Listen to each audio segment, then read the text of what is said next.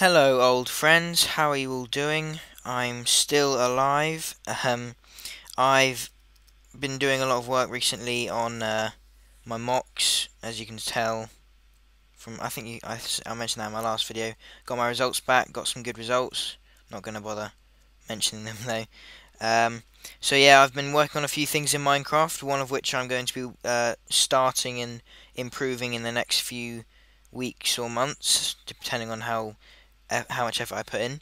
I plan it to be an 8-bit ALU with up to 16 instructions and 8-bit inputs. So I've got some inputs here, 8 here and 8 here. It will be the right way round. So 1, 2, 4, 8, 16, 32, 64, 1, 2, 8. Same with that one. 4-bit opcode here. My normal design of just putting a torch on the back and putting the power through in another block, because I don't like how off is on and on is off when it's like that. I prefer it the other way around.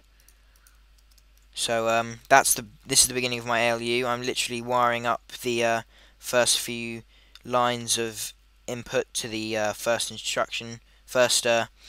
function, which I think will be adding, because it always is. But a thing I might want to show you here is my 24-bit memory bank.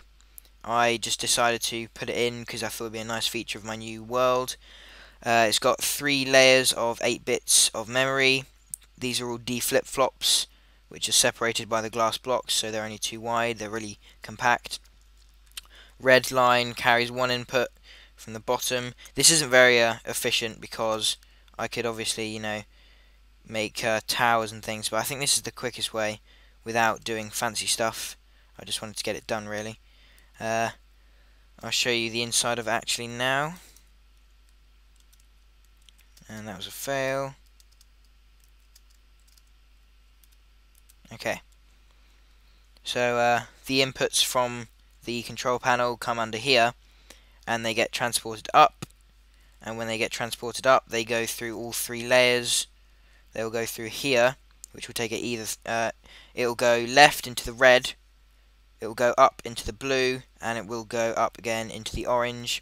And the way the flip-flops work is that they all receive the input, but only when you clock it, i.e. you refresh its contents, you update it, if you will. Only once you've done that will it store the current input.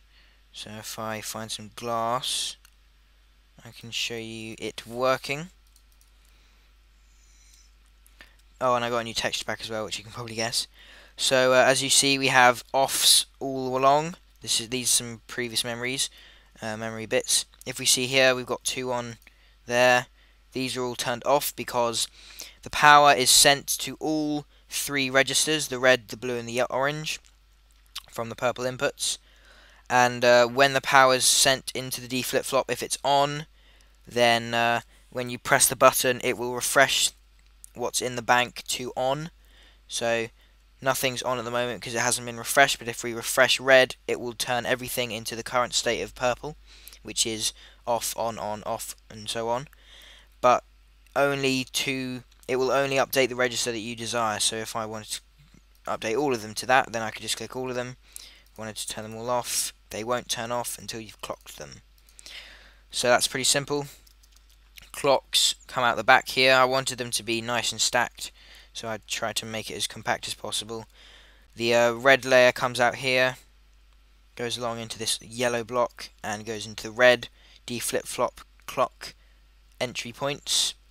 The blue comes across, goes up the yellow, and goes into the stone, which will go into the clock entry points. Then the orange comes up this yellow, goes up here, goes into the stone, and goes into the orange ones. Green are the D flip-flops, pink is the bus, orange is the bus again, blue is the second bus, and red is the first bus. So that's the 8-bit 24-bit memory bank. This is a single D flip-flop, a demonstration, if you will. Let's wire it up over here. As you can see, it's off. Right click it, nothing happens. Turn it on, right click it, red stays on. It won't change until you clock it. So that's an update on what I've been doing. I haven't just been sitting around doing nothing, as I usually do. Next few videos you see will be about this ALU, I expect, and possibly some other additions to my new creative world. So thanks for watching, and I hope you all had a good Christmas and New Year, and I hope to see you again very soon. Goodbye.